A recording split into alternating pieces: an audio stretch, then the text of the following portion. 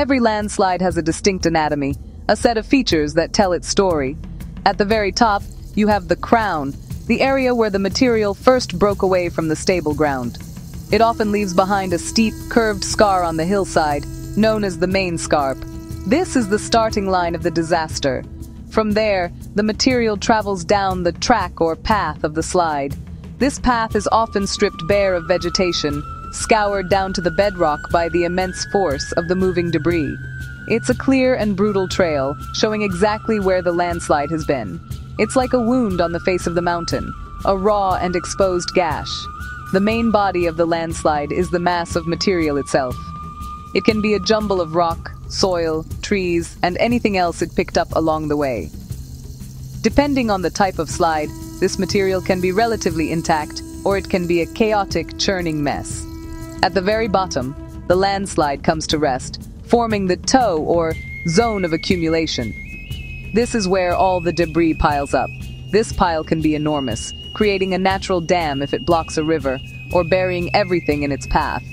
Understanding these parts helps scientists and rescue teams figure out how big the slide was, where it came from, and what might happen next.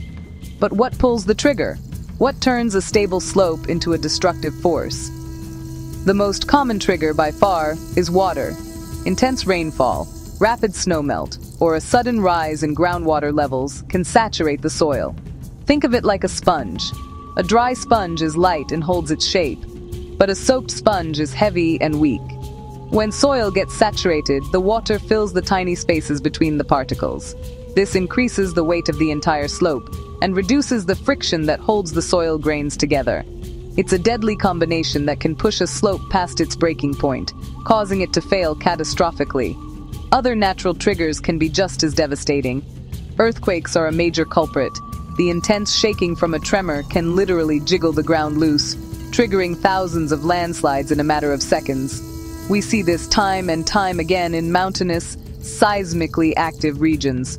Volcanic eruptions can also set off massive slides. The heat can melt snow and ice, creating fast-moving mud flows called lahars. And sometimes, it's simply the slow, relentless process of erosion.